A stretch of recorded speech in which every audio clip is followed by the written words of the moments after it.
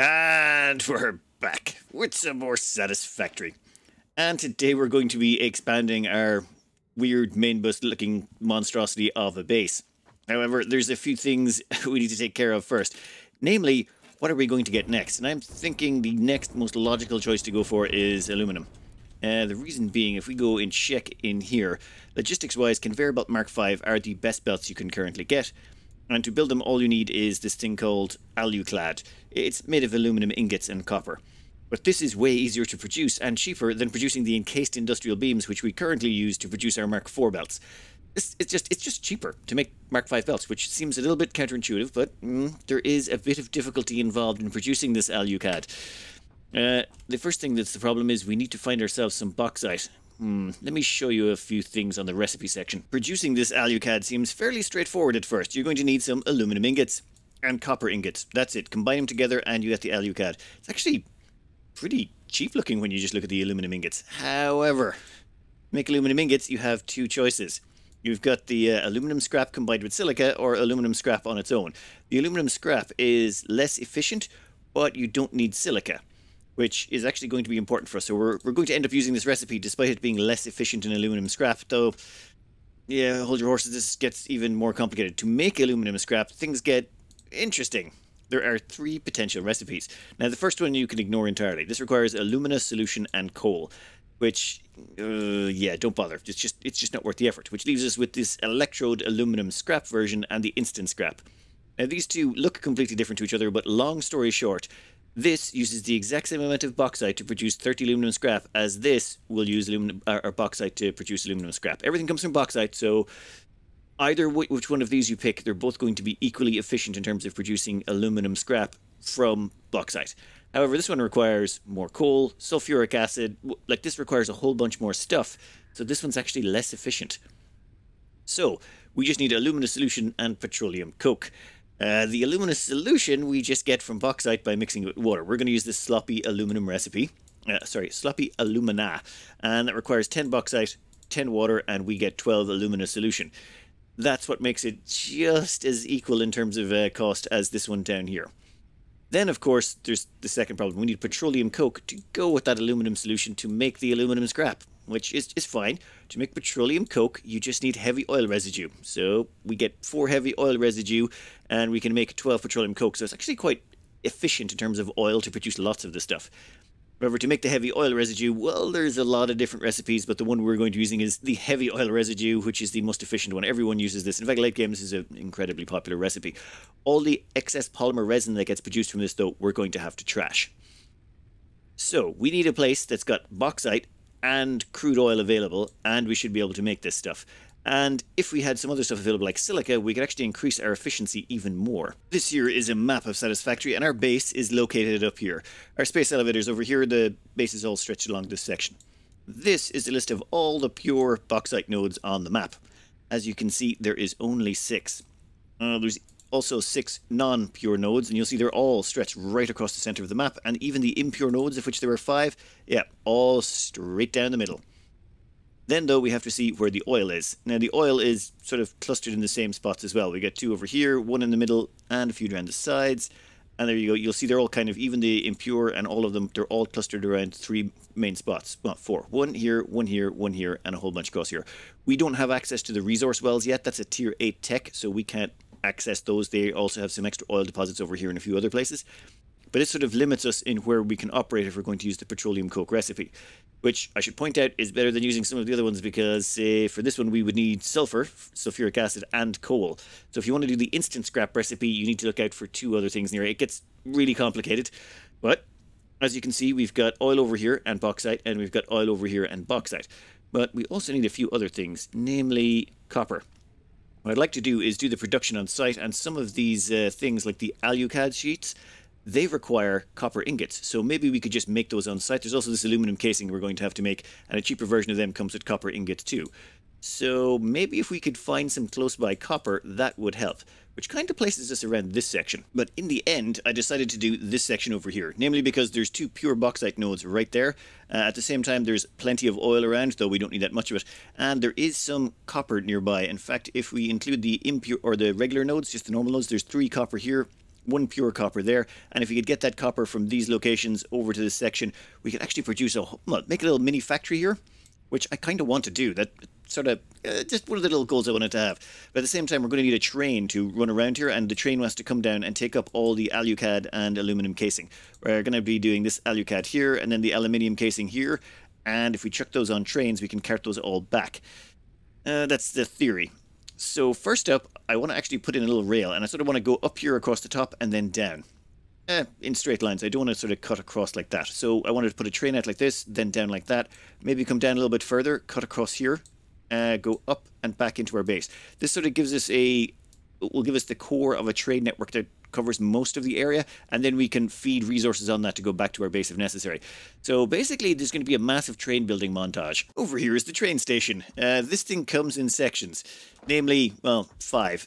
This is what they call a freight platform. You just plug these in. There we go. Anyway, there you can see you can put the inputs and outputs, but what will happen is you'll have a freight car attached to this train, and this will load it and unload it. Honestly, I haven't even gotten around to testing it yet. I just want to run the massive rail lines first. And then at the front here, we actually have the stop where the locomotive will pull up. We're going to use 4 train cars, 1 locomotive, and then we're going to keep the rail perfectly steady.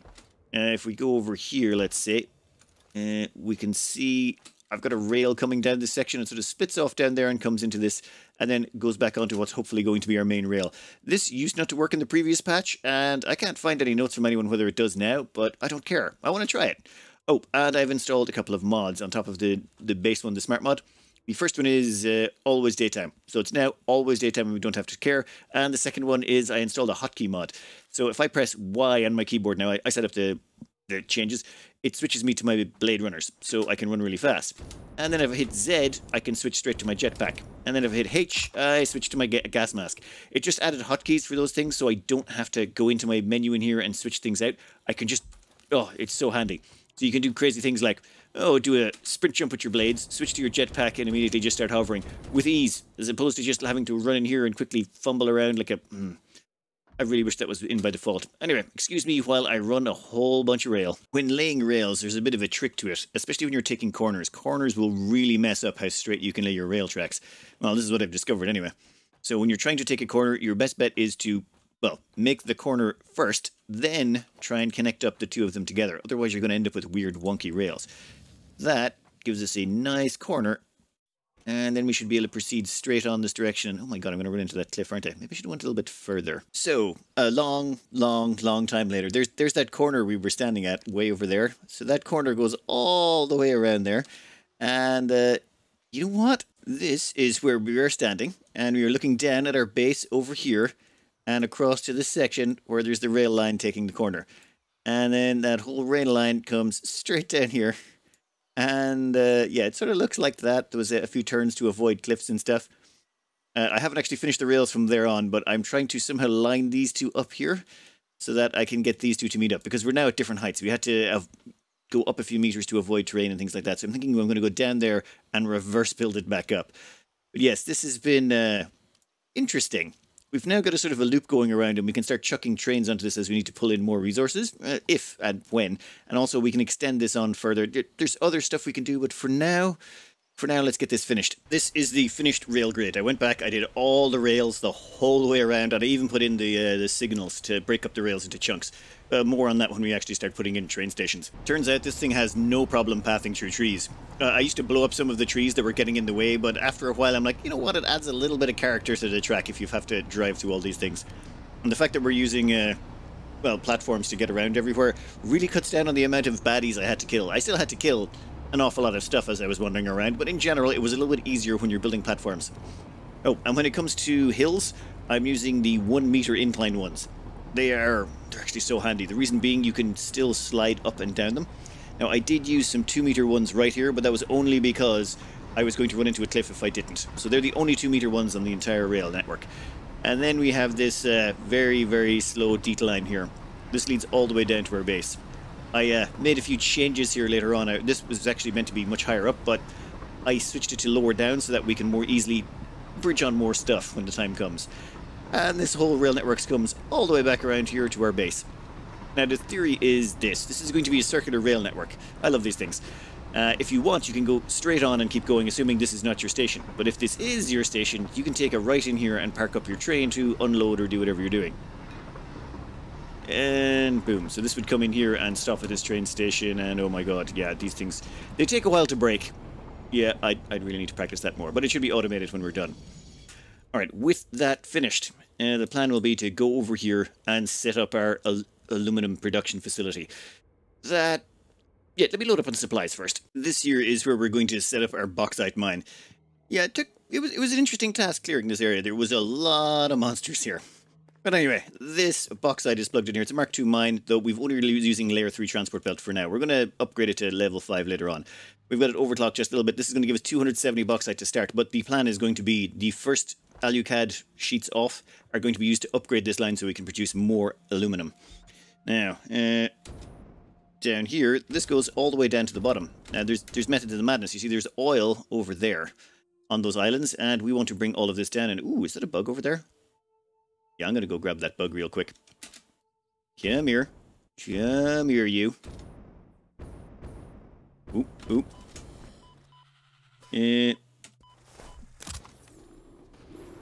Damn it, damn it, damn it! Hey, you. Go away.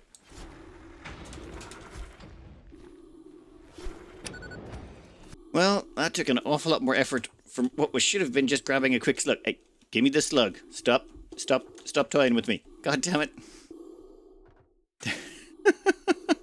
Sometimes this game just, I feel like it's messing with me. Alright, where were we? Ah yes, we were going to get a whole bunch of aluminum. This here is the bottom of our conveyor lift. It comes down quite a bit. Now if we turn around here and head over this direction, you'll find we've started to put together a little platform over here. This platform is where we're going to build our Aluclad facility. I may need to expand this a little bit more later, but for now, this leads all the way over here, and just behind that hill over there, there's a bunch of oil. Well, there's a normal oil node. We don't need a lot of oil to make the aluminum, considering the recipes we're using, but that refinery right there is what's going to provide the oil. And then when this product is finished, we have got the train line over there. Now, that means we are going to have to conveyor lift it up, but I would rather keep the trains on a flat level, because otherwise you have to, well, if the trains have to go up and down inclines, you're going to have to put a whole bunch of locomotives on them, or you're going to have to fiddle around with numbers. I prefer to keep them as flat as possible, so I know I can do a 1 to 3 or 1 to 4, and it'll still work just fine. So I prefer the whole shifting resources up and down to the trains, as opposed to bringing the resources, or bringing the trains to the resources. Now, let's start plugging this all in. Over there is the start of our little contraption. Now, we are only going to be running 2 of these at first, namely because we don't have enough conveyor speed on our belts just yet, but once this is finished, we'll be able to upgrade all of these to Mark V belts. Now, what this is doing is it's taking in alumina solution and water, bauxite and water, and turning it into alumina solution. We are going to use that alumina solution to make aluminum scrap, but for that, we need some petroleum coke. So let's go grab our oil and plug it in. I'm thinking over this side. So we run a quick crude oil pipe all the way from a refinery down here, or extractor down there, and then it comes into the back of these machines, where we turn the crude oil into heavy oil residue. That's the reason we want as much of this as possible, because heavy oil residue we can turn into, where is it? Petroleum coke over here. So it's sort of like almost a 1-to-1 ratio. All of the crude oil that gets fed in gets turned into heavy oil residue. The heavy oil residue gets fed in here, which gets turned into petroleum coke. However, there's a bit of a problem. This also produces polymer resin. So we need somewhere for that to go, which is why this exists over here. This is an awesome sink, and we're just using it to destroy all the polymer resin. Comes out, dumps in here, gone, destroyed, finished. Right, so this over here is producing our alumina solution. This over here is producing our petroleum coke, and then we're going to plug both of them in here, and this is going to give us our aluminum scrap. However, there's some leftover water we're going to have to deal with, but I think I know how we can get around that. Potentially, I've never actually tried playing with it.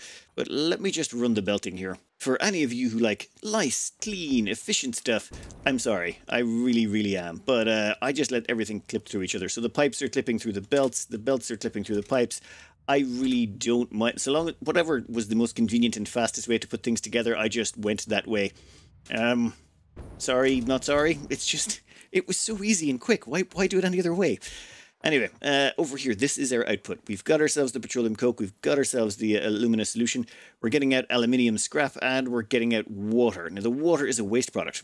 Basically, this water, they're trying to force us to deal with it. And I was thinking, why not just get this water, and feed it back into the start here, because at the start we're using water and bauxite to make the alumina solution in the first place.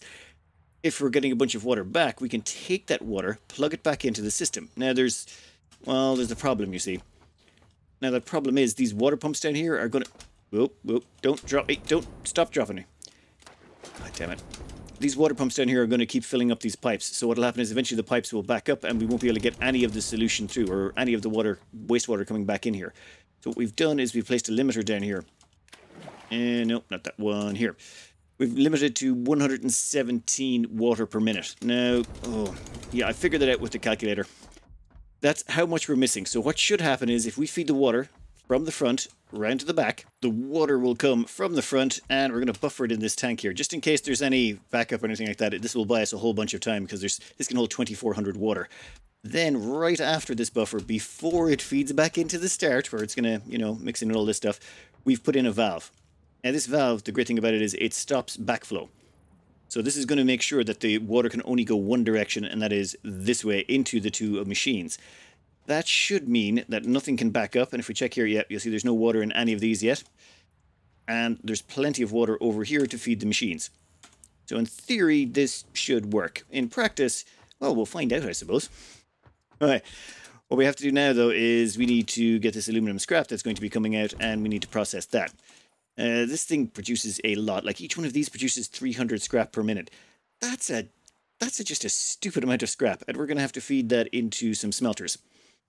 Give me a moment. Here is what the smelters look like. We have 10 of them. Now, the problem is we don't have enough speed to make them all run continuously. There's just too much resources coming out of this. It's putting out 600. Until we actually get the aluminum up and running, we won't be able to support all the resources we're getting out of this. But I think what we're going to do is I think we might want to bring copper over here. Though to do that, we might want to make ourselves, well, enough aluminum... the Alclad? Yeah, we might want to make enough Alclad to transport belted over at 720. Give me a moment. So what I have done here is at the end of the smelters, I've stuck on a bunch of assembly machines. These assembly machines are set up to make the Alclad aluminum sheet. Now, if we can get enough aluminium sheet together, what we can do is start upgrading all the transport belts. However, to do that, we're going to need copper. And copper is very far away right now and would take an awful lot of effort and time. So instead what I've done is put this little transport case here. We can dump a bunch of stuff in that. And I've put a cargo container there. That cargo container can feed copper in there. We just need to bring copper back. And here's a little transport tube section I built earlier. This one, I tried to change how I entered it. Instead of having a run up to it, instead we hop on a launch pad. Launch pad launches us in the air, and then hopefully the speed we're coming down at will give us a good speed boost out of there. There we go. There's our aluminum mine over there. There's our train line going all the way around. Oh, I gotta turn off the fog at some point, don't I? But this gets us all the way over this direction. Let's switch to the jetpack so we can smooth out our landing. And here is our base all the way over here, where we're going to have to train all of that stuff. Now, where did we put the copper? Oh, that's a bad time for a save game. I think there's some copper over here somewhere. There. 1 second, I'll go grab some. Now, if you look down at the bottom right, we're going to do a fog disable. Or dot fog space 0, and that should disable fog, so we shouldn't get any of that when we're traveling through the air. As well as that, this is the MAM, and if we check under research, you'll notice we've only got 2 results from analyzing a hard drive. That means these are the only 2 things left to study. That's it. There's nothing else that we can actually access at this tech level. We'll get more when we access a few others, but right now I think we'll keep that final hard drive for until we open up a new tech. Okay, right now as well, we've also loaded up on a whole bunch of copper ingots. We're going to take them back with us. So let's just go and have a quick trip. Okay, try and land. Oh, don't spill the coffee. There we go. I do like that we can see our whole train network. You can actually watch it going all the way back around there. That is just beautiful. There's the bauxite mine. Goes down, feeds into our little factory. Little mini one. Ooh, there's a blue slug. Let's grab that blue slug while we're going down here. Stop. Slow. God damn it. Never mind, we got it. Down here you can see where all the factories are feeding into each other. This is the aluminum ingots. And then all of that aluminium comes in here, and we're just going to dump in the copper ore. Or the copper ingots. Now that should come down here. It fed into this, and boom, we're getting Alclad aluminium sheet. Thankfully. Oh yeah, I better make a storage container for this. In fact, we're going to need a fifth one of these. Do we now have the resources for it? Yes, we do. Let me just finish this up so we can start well, we can knock out tier 7 transport, or tier 5 transport belt, whatever the highest transport belt level is. After feeding in all that copper, we're able to take out a whole bunch of this stuff, which is good for us. This stacks up to 200, which is far better than the encased industrial beams, and it's just, okay, it may not be easier to make, but end of the day, once you get past the starting parts, we can churn out an awful lot of this. Now let's go back and knock out a couple of technology, shall we? I'm not sure how long it will take me to get tired of jumping into the tubes this way. Whoop. And away we go. You do get to, like, travel across the entire place. Where are we? On the map. Yep. That is a hell of a travel distance. They really did make a beautiful map. Anyway, we'll sort out a couple of techs once we land. No, left. Oh, yeah, I forgot about that. Probably should have changed the jetpack. Don't care. We'll go collect our corpse just really quickly. Oh my god, we move so slow. Now, where did we put that body? It should be over here somewhere. Oh, wow, it landed up there. You can... No, give me the box. Give me the... Yep. Take all. Perfect. Next time I gotta remember earlier to put on the jetpack. Alright, where were we? Yes, we were going to come over here and knock out some tech. We can go in here, and the logistic belts. We've got the Alclad for that, and also for the hover pack, oh, you know what? Let's knock out both of these at the same time. We get the hover pack with more inventory slots, and we can get the conveyor belts. We have Mark 5 belts ready to be shot out, and we also have, where is it? Hover pack. Milestone reached. That's nice. And second one, done. Milestone reached. Thank you. Now, next up is going to be these aluminum casings. They're not actually that bad. All we need is some copper for that, and we can knock out hazmat suits, and that'll get us closer to nuclear. And ooh, we will need to then do radio control units. A little bit more painful, I will admit. Then we're going to get onto supercomputers, which, yep, that's also going to be a little bit more painful. Then more radios, aluminum, fused modular frames, more supercomputers.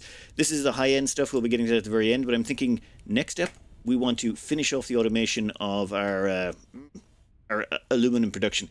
So I'm going to bring over some more copper, and then that's going to get us enough Alclad to hopefully run enough copper there to automate the whole thing completely. Out on the map here, we've got these two normal copper nodes. They're a distance away. Our bauxite refining, or our aluminum refining, is down here.